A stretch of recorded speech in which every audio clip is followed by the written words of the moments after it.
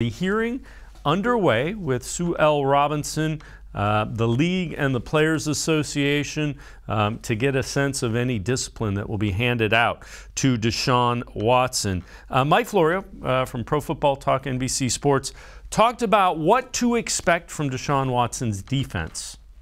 It'll unfold this week. Jeffrey Kessler, who will be representing the NFLPA and Deshaun Watson in this matter, he will aggressively argue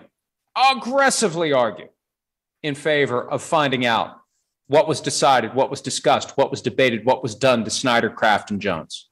And if Judge Robinson lets him get the information he'll need to make that argument, the NFLPA will, not the NFLPA, excuse me, the NFL will be pissed.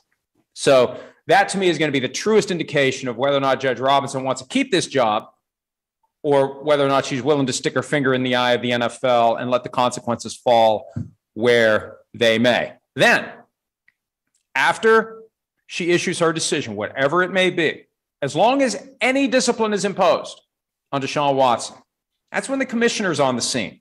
Either side can appeal, and he can impose whatever discipline he wants.